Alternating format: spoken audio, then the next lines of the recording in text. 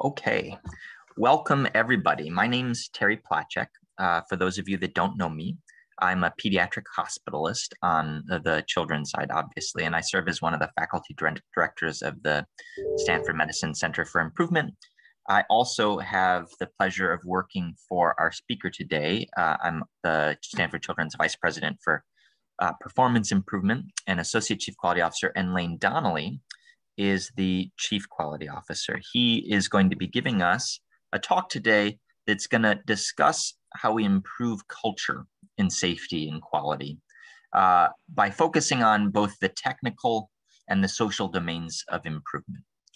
And so Lane's going to talk to us about how we can not only work on the tasks and the processes that help us get our work done, but also how we interact with one another and how that the social domain combined with the technical can lead to optimal or more optimal execution. For those that don't know Lane, he is the Christopher Dawes Endowed Director of Quality at Lucile Packard Children's Hospital and our Chief Quality Officer. And he's also the Associate Dean for Maternal and Child Health in the School of Medicine. Lane is one of the co-executive directors of the Stanford Medicine Center for Improvement. And he is a professor of radiology and of pediatrics. Lane has a long career as an NIH-funded researcher, has published over 270 peer-reviewed manuscripts, which have been cited an impressive 10,000 times. And if you're not a radiologist, you might not know, but he's also the author of multiple radiology textbooks, including the leading Pediatric Imaging Fundamentals textbook. Lane has been part of numerous improvement projects that have received national recognition, particularly in radiology, and has served on both the Board of Trustees for the American Board of Radiology and the Society for Pediatric Radiology. In case you were wondering, he does like beer. That's the preferred beverage, and has an excellent sense of humor and is a great photographer. So with all that, Lane, I turn it over to you. Thank you so much, Terry. Let me just share my screen here. Okay, can everybody see that okay? All right, great.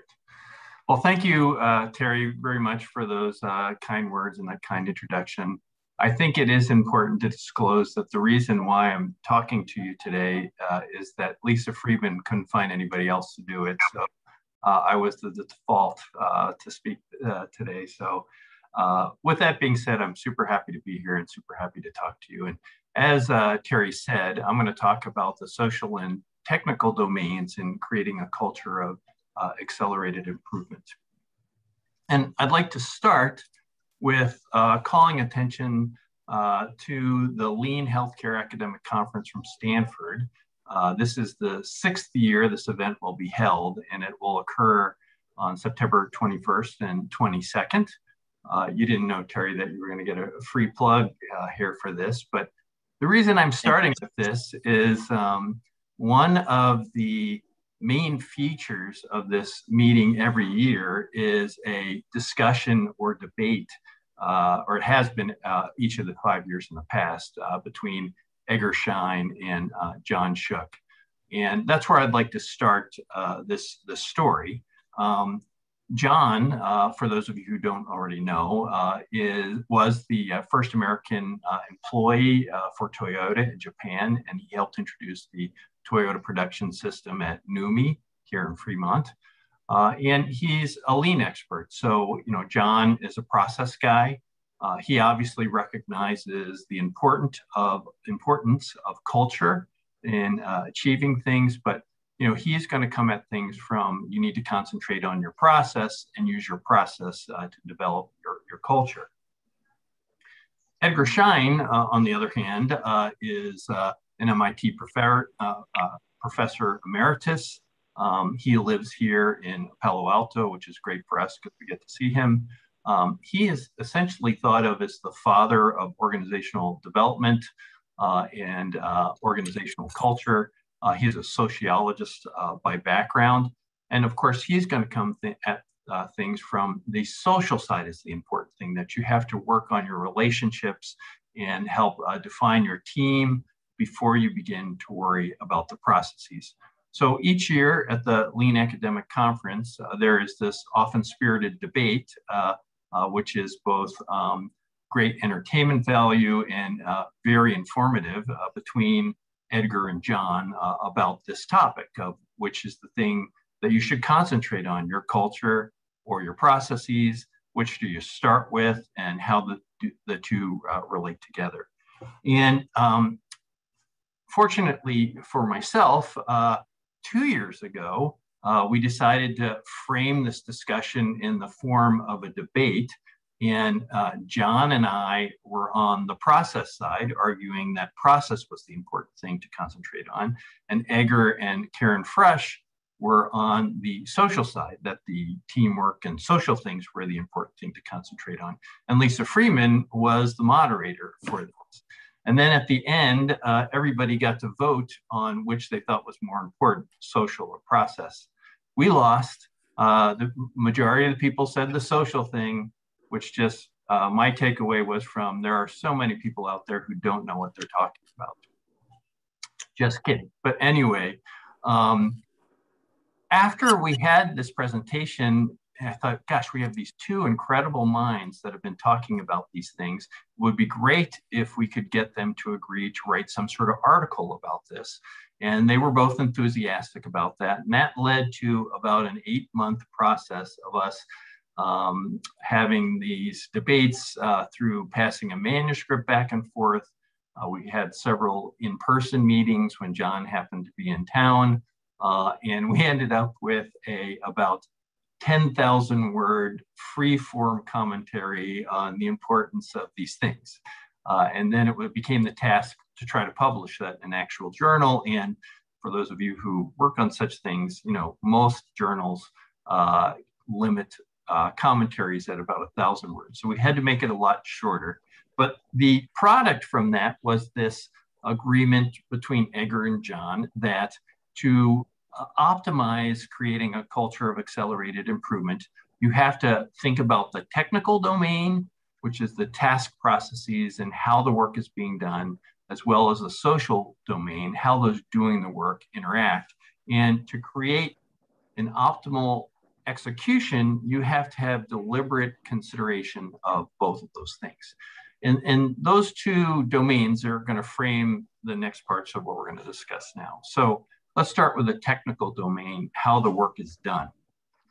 So the argument on this side is that you can build your cultural expectations of how you want your leaders and team members to work into the processes so you can create the culture in that sense. You define your processes to shape your culture. And the benefits of thinking about it this way are that, you know, it is the work that is meaningful to the people that are doing the work, in our case, healthcare, taking care of patients. So if you can build these cultural expectations and how the work is done, you can change the culture. The second thing is it's actionable. You know, if you were thinking, okay, let's change our culture, I think one of the problems is many people go, what do I do next? If you think about it from how do I define our processes, there's very actionable steps that you can take. So this is a list of various technical process type things about how we do our work that you can define to help shape your culture. This is an incomplete list, but we'll go through some of these things and talk about how these processes and how you set them up can change your culture. First of all, daily management systems or tiered huddle processes. For me personally, I think I haven't seen anything change the culture of organizations as much as the implementation of daily management systems.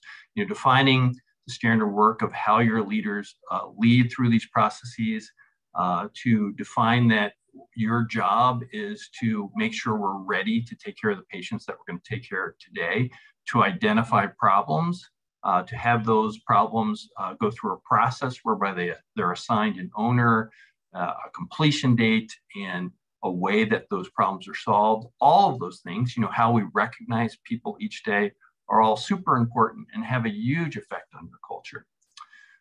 Those things are obviously changed from the pictures we saw on the last slide where people were standing together. Now have transferred into Zoom ways to do it. And I think we've learned a lot about how to do that better. And, you know, as we go back out of the virtual world into a more mixed world, we're going to have to learn where we need to go back to in-person things and where we continue to do Zoom things and how those things all interact. The second thing is in problem solving, having a defined way that you do that. And one of those ways is referred to by defining your aim using SMART goals. And as you're all aware, SMART stands for goals that are specific, measurable, attainable, relevant, and timely. People tend to leave the timely part off and define SMART goals a lot of the time rather than SMART goals. But this, if you put effort into this, helps you avoid scope creep, define what you're working on, and keep to the timelines as best as possible. When we have groups report back on prioritized initiatives, we like to have them speak to one slide. Usually they have this defined slide that's up in front of you, as well as their A3 if we have to refer to things, but for more detail. But we want to be reminded of what their SMART goal is, and if there's been any changes to their SMART goal, what their target completion date is, knowing that that could change. You know, you may run into things that you need something from IS, for example, and that slows down your timeline because you couldn't get prioritized the right way. Those things happen. You want to know what their progress to plan is, what the next major milestones are, and if they have any barriers to what they're facing. So, you know, this is another way that you can define your processes to help shape the culture of how you problem solve. And it has been successful. You know, we had to pull together really large parts of the organization, for example, to work on our collapse reduction initiative, use these approaches and had a significant decrease. We have also found that through working on projects to reduce various different hacks, that our key drivers tend to fall into the same buckets each time. So we've defined a process whereby we look at those buckets for each project. You know, each project will have, is there standardization? Do things need to be further standardized, or do those standards need to be modified? Is there data transparency? Do people on the front line have the data to know whether they're doing well at a task or not? If they don't have that data, it's hard for them to improve. Is there accountability? Do the people doing the work feel like they have ownership and responsibility to do it? And particularly here at Stanford, coordination. Are all the people who are trying to improve a specific thing coordinated in their efforts? And if you look at, this is a hospital-acquired pressure injury key driver diagram, and these key drivers here are very similar to those blocks that we just talked about. And just to look at one more example of a SMART goal, this one says by August 31st, 2019, we will decrease the SPS reportable happy rate by 20% from X to X. So very specific. Here is another example of a process I think that we worked on that helps define our culture. In 2017, we had a very high number of serious safety events, and we had a very slow response to those events. If you look at two different time things on the left here is the different serious safety events and the length of time it took us from when we knew about the event to whether we determined it was a serious safety event. And you can see that some of those times are quite long, 127 days in this case. We put a process in place with the goal of having that average under 7 days and move that to an average of approximately 4 days, and have sustained that since that period of time. Likewise, the root cause analysis when there was a serious safety event took an average of something like 120 days. So it could be up to half a year between when there was an event and when you had a plan to prevent that action from happening again. And we put a goal of having our average be under 30 days, or all of them completed in 30 days, and the average less than 30 days, and they have an average of about 26 days. So I think these two things gave more of a sense of urgency around serious safety events and expressed that they were important and helped us be positioned to actually decrease the number of serious safety events as well. Another example of where you can define your processes to help shape your culture. Regarding a professional practice evaluation, it is very important to have the portions of that are aimed at improvement, what has become to be called peer learning, that when you review cases purely for the goal of learning from those cases and improving your system, be completely sequestered from the other types of professional practice evaluation where individual provider competence is reviewed.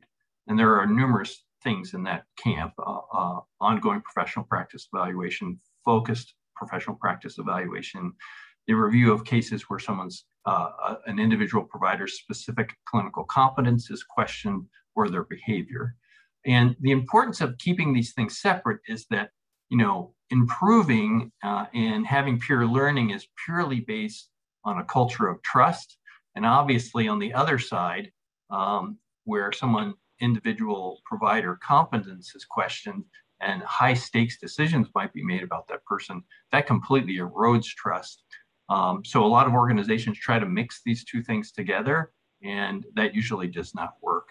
At Packard, we've created a system built on these principles where we have the professional practice evaluation committees that are purely related to improvement, and those activities are separated and sequestered from all the ones related to individual provider competence.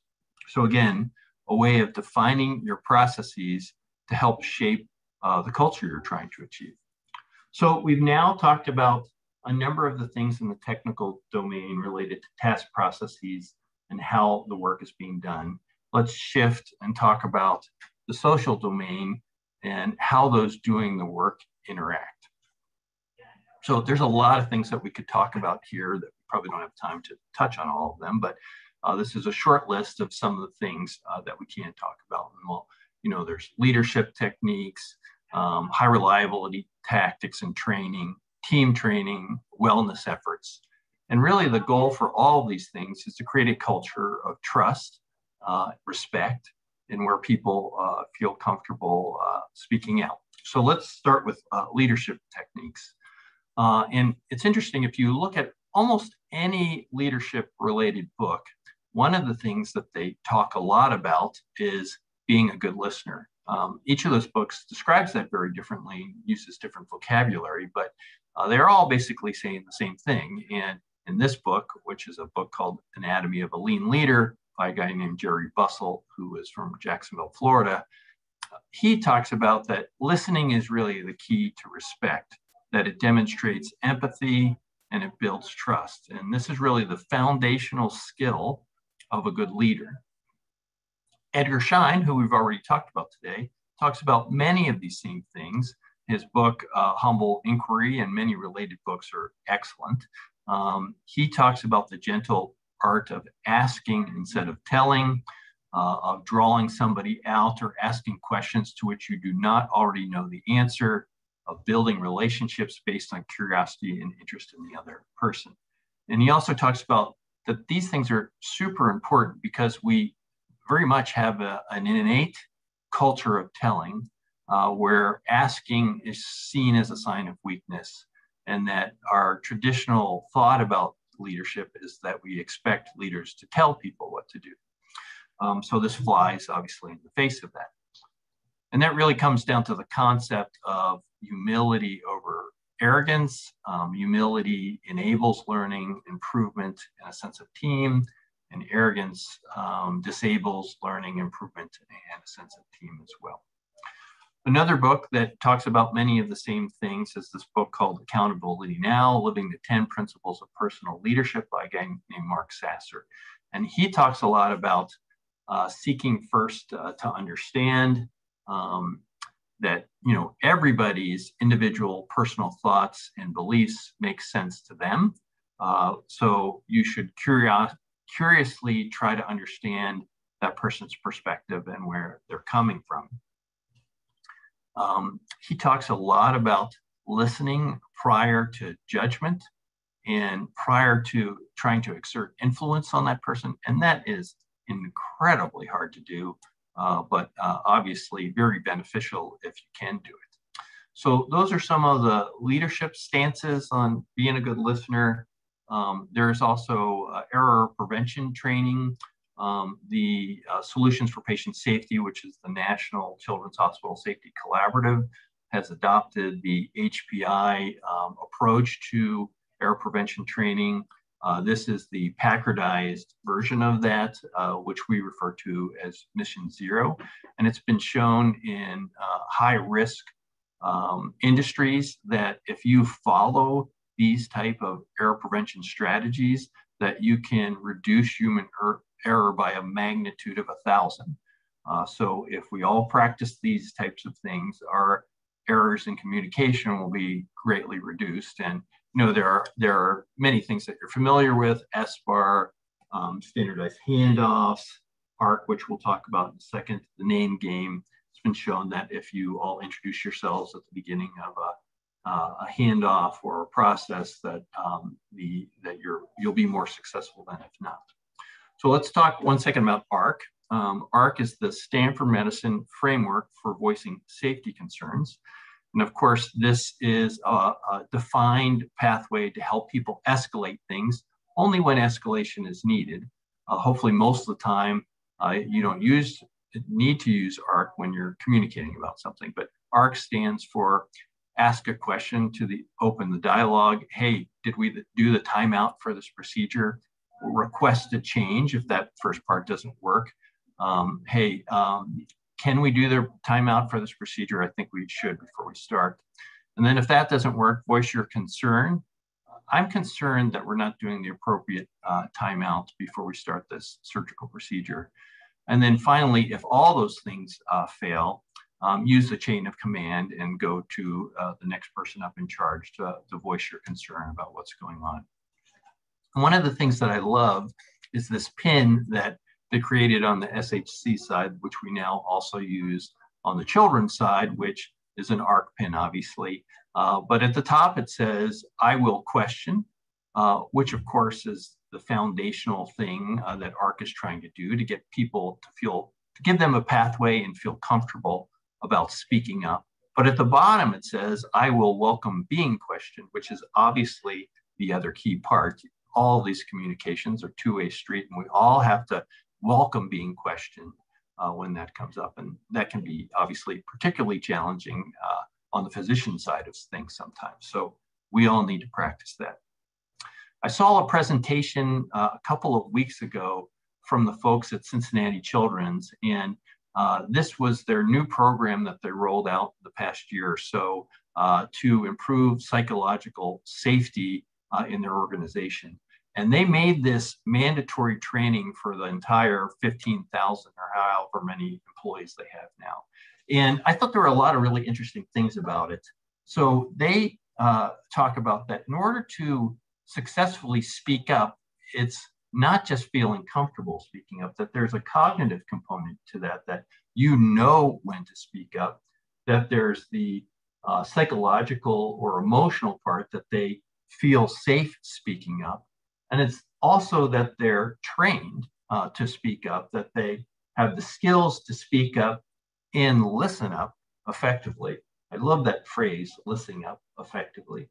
And then they talk about fostering an environment of trust, encouraging graceful and grateful responses, and promoting constructive relationships. And this kind of summarizes what it's all about. And then they have these taglines that show up at the bottom of a lot of their documents now. It talks about look out for yourself and others, speak up when you have a safety concern, and listen with grace when concerns are raised by anyone, and respond with gratitude. So I think it's a very interesting program. There are obviously many other approaches to teamwork.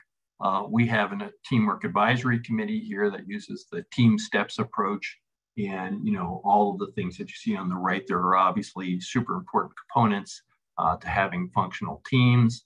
I think that we will be challenged as we move out of COVID to the new hybrid world in figuring out teamwork through a combination of what is still going to be Zoom, how often do we have to get in person to continue to have a strong feeling of team, and how do those things work together. So that'll be an interesting development, and one of the things that the upcoming Lean conference will be focused on in the fall. Wellness, obviously another key part to culture. I think, we are obviously out front as leaders here at Stanford in discussing wellness, a culture of wellness, efficiency of practice, personal resilience, and how all that relates to professional fulfillment.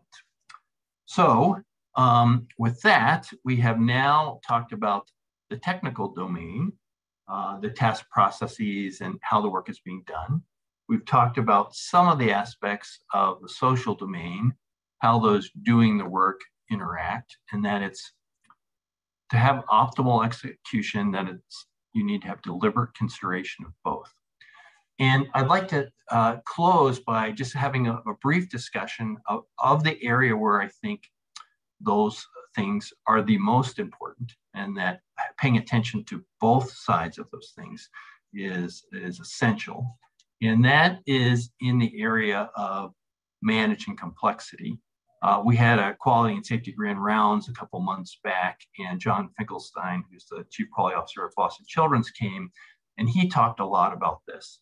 So, in quality and safety, we've looked to and learned a lot from the aviation industry.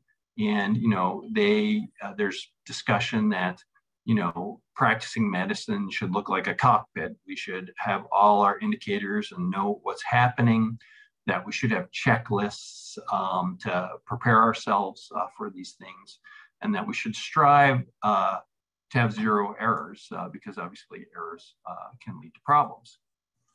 I think our challenge, particularly at the Children's Hospital, but I think this is true at both our children's and our adult hospitals, is that our patient complexity is astronomical.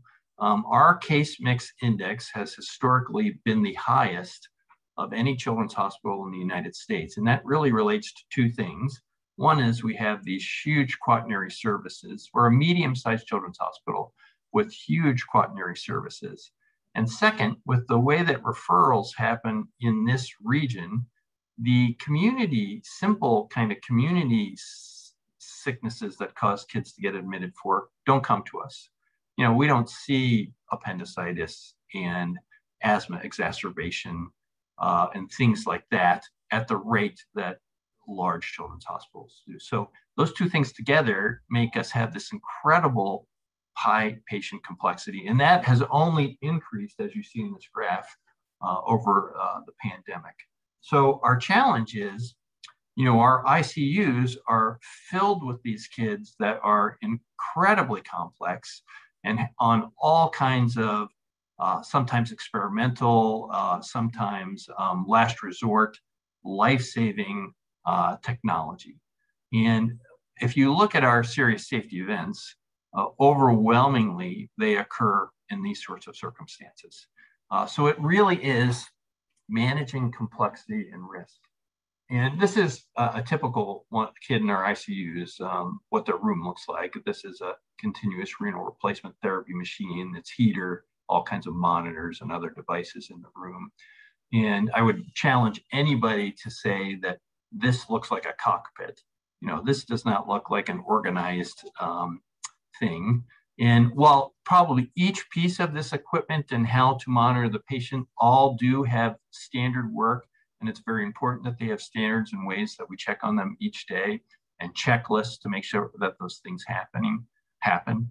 When the caregivers and nurses walk into this room in the morning, I'm sure that they're managing all of these things together does not seem like a checklist or a standard process to them. That, it's a combination of a ton of standard processes. And of course, the fluctuation of the condition of the patient dictates many things that have to happen and in the order that they happen in.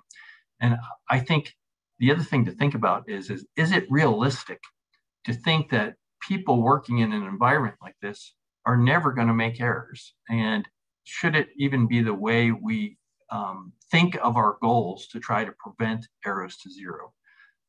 Or should we think of it another way?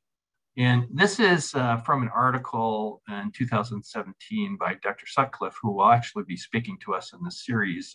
She's from Johns Hopkins. And in thinking about managing complexity, I think it's very important that we think of the social and technical aspects of that. And on the technical side, all the things we've been talking about remain super important. Having standardized processes, having checklists, having error prevention techniques, having pre and post procedure debriefs, daily management systems, incident reporting, all of that. But on the social side, taking care of these patients really comes down to having a culture of trust and listening, that the people involved in the care feel perfectly free to speak up, that maybe they don't think of that an error is never going to happen, but that they anticipate that errors will happen, and that we have processes in place to detect and contain those errors as quickly as possible. We also don't expect these people to blindly follow protocol, but to make timely adjustments in how they're caring for these patients. And obviously, this and these things are kind of at odds with each other, but we really expect both, that people are going to be able to take care of these super complicated patients. And with that, I will stop. Thank you very much for your time and attention. And I guess I'll turn it back over to Terry to manage questions. This is the best thing ever. I get to talk in front of lots of people. Thanks very much for that, Lane. That was a great talk. And thanks also for all the shout outs regarding the conference. It's been that was very, very kind of you. But I do think that some of the stuff that Edgar Schein and John Shook have shared over the years has been really formative for many of the people who've attended the conference. I am happy to open up the floor to questions that are verbal. People can unmute themselves and ask a question, or if someone wants to type something in the box as well. And as a reminder, Lisa mentioned that Dr. Sutcliffe will be speaking in this format on June the 27th. A familiar name popped up, so we'll start with Dr. Ash. He has a question about how best to incorporate clinical prioritization into lean management. How do we avoid spending time on processes for low priority events when they might interfere with improving more important ones? Terry, do you want to take a shot at that first? I'm happy to respond as well, but you are our lean expert. Sure. Okay. Yes. And then you can correct anything I had to say, although Steve has probably heard enough of my voice over the years. But Steve, I think that this is like sacrilege, and I'm going to be recorded, but I'm going to say it anyways. Like I'm, the guy working on lean improvement at Stanford Children's for 10 years, and the notion of standard work drives me nuts. I just like standard work is just really, really hard for me. I prefer the term agreed way of working. And the reason why standard work drives me nuts is it would be almost impossible for us to standardize absolutely every piece of work that we do. And I think that gets to the question that you're asking. Do I want to have a standard or an agreed way of working about how we, wash our hands or change a central line or hook up, continuous renal replacement machine? The answer is yes. And the people that do those processes regularly have to know that. But when you start getting down to like, is there a standard, for how we're going to, sweep? You just start to get into, are you going to hold it this way? Should you not hold the broom that way? Like there just gets to be like an over proliferation. So I think that incorporating prioritization into whatever management you're doing, in particularly lean, is incredibly important. I think one of the fundamentals of improvement is no one wants to be improved to, right? So the notion of like an engineer coming or an improvement expert coming to a bunch of clinicians and saying, hey, this is how you should do something, it's kind of absurd, right? What it should be is, hey, it looks like you guys are experiencing a problem. We have some tools, techniques, and the ability to support. Can we all work together to figure out from your, knowledge, like what you think the greatest priorities are? And I'm going to flip it over to Lane, and then David Larson's got a comment.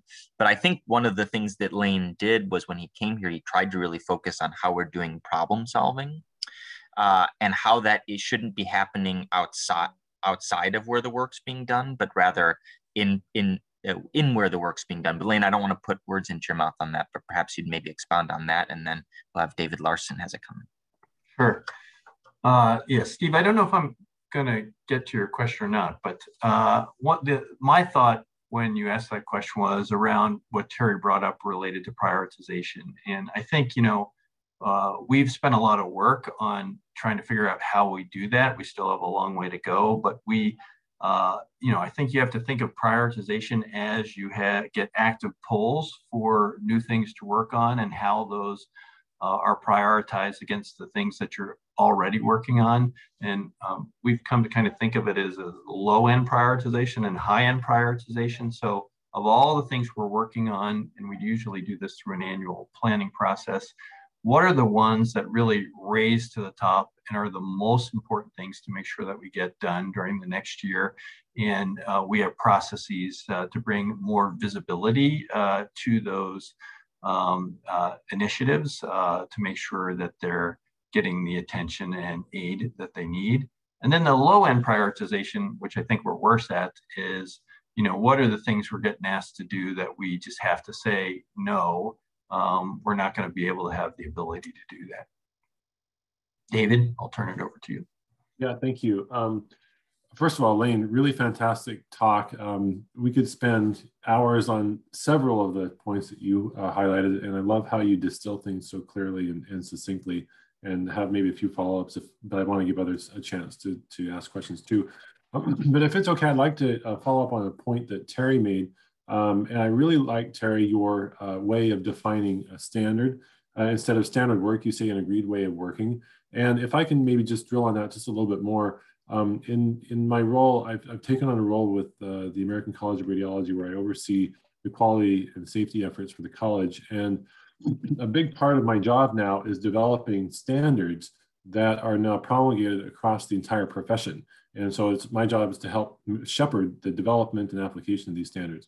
And so what I've really come to realize is there are multiple definitions of a standard. And I think sometimes we get in trouble when we're not careful with the language. So I think the standard has at least kind of three basic definitions. First is just a description of how something is done, like a protocol. Like just define it. That doesn't necessarily mean anyone uses it or adopts it or agrees with it. It's just there. It's just written down. Kind of the first step. Then second is, okay, now that this standard or proposed standard or way of working exists, that there's agreement on it, right? There's a process for going through and generating agreement. And then the third is, then there's an expectation around that, and there's an assignment, kind of a normative type of element to science to say, okay, now that there is a defined way of doing things and we agree that it should be done, now it's applied. And so it's like a minimum standard, for example. So I think, Terry, I love that, the agreed way of working. And I think that we just need to be careful about how we think about that concept of standard. Thanks, David. Steve, I don't know if you have any more on there, or if there's others that, well, Steve, if you had a follow up on that. No, just thank you. I think it's a very difficult problem, and it's one that leadership faces all the time. And that's why I was so interested in your perspectives on it, all three of you, actually. Thanks, Steve. Any other questions? Yeah, hey, Bob Turbo, Howard. That was really a great presentation, Lane. Thank you. The analogy of in the PICU, the idea of sort of complex versus complicated. Each of the infusion pumps, the radiant warmer, the ventilator, complicated in their own right, but like Gleek's insight into chaos theory, and actually becomes so complex that from any one starting point, you don't know where you're going to end up. And I do think our environment, as Drucker has said, basically, we have the most complex environment ever created by humans. And I think that the PICU example speaks to complexity versus complicated. Thanks, Bob. I completely agree. Thanks, Bob. Other comments, thoughts, questions?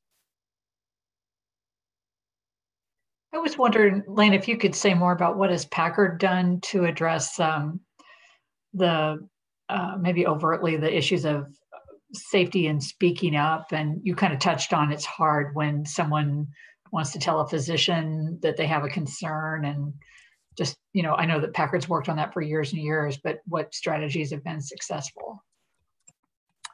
Well, you know, I think it's a constant pathway. I think we have made a lot of progress. That Mission Zero error prevention training things that I mentioned have been in place now, I think, at least probably 10 years, something along those lines. And, you know, obviously, I'm not sure what percentage of our workforce is new since the original introduction of those, but it's probably the overwhelming majority. And I think, you know, you constantly have to pull those back out and reiterate them.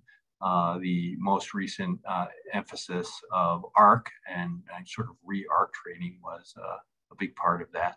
But I think in addition to the tools, you know, talking to the importance of those things at any forum we have a chance to, as well as making sure that we talk about those sorts of things in our highest risk areas, which essentially are the ICUs and the perioperative area, is something that we need to do continuously.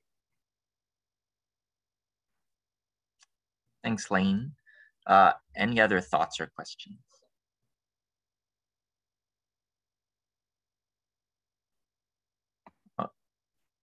Great, David, I'll turn it over to you. I always have questions and thoughts. So, so again, Lane, there's so many things that you touched on that I think you could spend a lot of time on. One is the concept of maybe I'll say the kind of the narrow part, and I'd love to hear your thoughts maybe specifically on that, but also the larger perspective. You know, I know we've been on this journey of peer learning for a long time, and it's really exciting to see now in the field of radiology, you know, this finally transforming, and it's been fun to be a partner with you in that and to watch, you know, what's now actually happening. And I'd love to hear your thoughts on, you know, maybe how do you, you know, how does that unfold where you have kind of a transformation of perspective, right? That paradigm shift. And if you have, you know, either recommendations or thoughts where if you've got a group of individuals or even a field as a whole who thinks a certain way, and there's a better way to think about it, like a lot of what you described in leadership and other behaviors, kind of that process to how to get from here to there in a constructive way. Yeah, I mean, just for, let me point out, David was referring to us working together on these things. I have to acknowledge my indebtedness to all of the things that I've learned from David over the years, particularly in related to the concepts of how we can change peer review for the better to a concept of peer learning. And one of my favorite things to watch is David at one of our annual meetings, the RSNA. He has a session where he reviews the quality improvement reports and basically evaluates their aim essentially and how well defined it is. And I've learned a ton about how to look at projects and see if they seem to be on track and are asking the right questions from watching him do that. So first of all, I wanted to acknowledge that. But to your question, David, you know, I think I'm not so sure. Well, obviously those processes are slow. And I think if you take the peer learning journey, which has kind of been a radiology thing as an example, and for those of you who are not familiar with the background, the American College of Radiology had this a numerical scoring of errors called RADPEER, which was adopted by tens of thousands of radiologists throughout the country. And it gave them a way to kind of keep track of how many errors there were. But it didn't result in any improvement or any learning, nor was it really designed to. And it's clear that it way underreported errors because no one wanted to like rat out their friends related to that. And, you know, David has helped us move to a concept of, you know, setting up a peer learning structure so that it's truly and purely focused on learning from those errors and from finding out what improvements to the system can be made related to those. And if you look at that, David, I mean, that really started in like, I don't know, 2008 or something like that. And, you know, picked up some momentum about a decade after that and really has now. So, you know, it's been like a 10 to 15 year process. It takes a while. I don't know. What are your thoughts on the best way to approach that from at least what we've learned from that particular example? Yeah, well, thank you. And I'm going to also say, you know, Lane recruited me to Cincinnati Children's and was and continues to be a true example of a servant leader, someone who, you know, uses all of these attributes, adopts all these attributes that he advocates. And so the support that we all received there was tremendous. Yeah, I think you know, well, and I'll say specifically on that, I remember when we went to the committee, first of all, you know, we had this conversation about we want to completely redo this. And you're like, okay. And we went and we proposed it. At the time, I didn't realize like how much, you know, political capital you had to spend, and as a leader had to like go and say, we're going to redo this whole thing. But it was in a relatively confined area, and they gave us the benefit of the doubt. And it was just, then it worked, and we tried it and we made adjustments. And I think that one by one, as people see, you know, that there's a better way of doing this, that, you know, it can tip the field, right? That you can, I think you really illustrated that really well. Just patience and get one ally after another. And then pretty soon this type of behavior becomes the norm. And even when it feels like, you know, when it's not going anywhere, it feels like the culture is not great. Just like what you've talked about with Ed, you know, to define the behavior that you want, and it's one after another, eventually it'll get there. I think we'll try and see if we can get one more question. Maybe we can get into, James asked a question, Lane, that you mentioned that IS is a potential bottleneck for getting data to understand what's going on. How do we bake in the real-time data analytics for people at the front line, not just the managers, so that we can get to a true learning health system to see if we have interventions that improve so we can get to a learning health system? Yeah, I mean, that's a huge challenge. I may not probably be the best person on this entire call to answer that question, but I'll take a shot. You know, I think that I think things have improved over time with our ability to get appropriate data back to those who need it. We have unit dashboards now that, you know, each of the units can look and see what their individual CLABSI rate is, their compliance with bundle elements, similar with pressure injuries and other things. So I do think things are much better than they were even 3 or 4 years ago. You know, I think other key elements that at least the Stanford Medicine Center for Improvement groups are working on is, you know, creating an ease of pathway for people who want data to get to the right people to be able to ask those questions. I think obviously there's an element there also of data literacy and educating people so that they understand what data might actually be helpful for them and what data might not, to streamline what is being requested. So I think there's a lot of components to that one. And Lane, to test your speed answers, this will be the last question, then we'll go on. But Bob Turbo asked one that's really been recently brought up again, the question of zero being a goal for improvement. You know, just basically paraphrasing Bob, the technical into the social, is zero an appropriate SMART goal? And I think that's interesting, right? When you're talking about SMART goals, is that appropriate? Lots of discussion, but you'll have the last word to send us on our way thinking, right?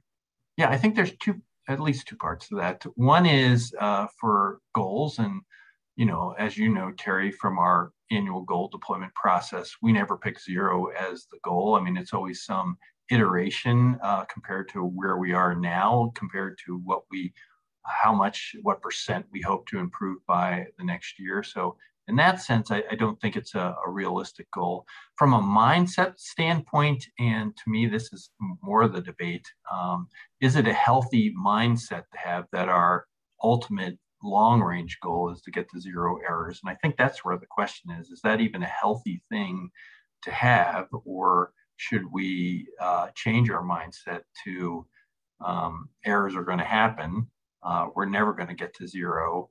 And although we want to error-proof things as best as possible and minimize every error we can, a big part of our mindset should be that some errors are still going to happen, particularly in these very complex situations, and that we need to think about how do we most rapidly identify them and put countermeasures in place as quickly as possible when they do occur to try to prevent harm. For anyone that wants to debate that subject more, I also like beer and happy to continue on that after hours. It's so great to see everybody. On that same vein, I do hope that in the next year we get to have some of these in person. Steve, it's been too long. I'd love to look people in the eyes, but it has been great to have everyone be able to come together, even though we may be distant in forums like this. Thank you all for joining. Please do, if you have not already, sign up for the Stanford Medicine Center for Improvement, becoming an affiliate or a fellow, and we look forward to many more of these sessions as we go forward. Lisa, anything before we go? No, I did put in the chat too, if you're an affiliate or a fellow, you got a data survey yesterday. And if you did not get that survey and you want to fill it out, I put my email in the chat and I'll happy to send it to you. Thanks, Terry. Thank you, Lane. Thanks, everybody. Have a great week. Keep improving. Thank you. Stay healthy.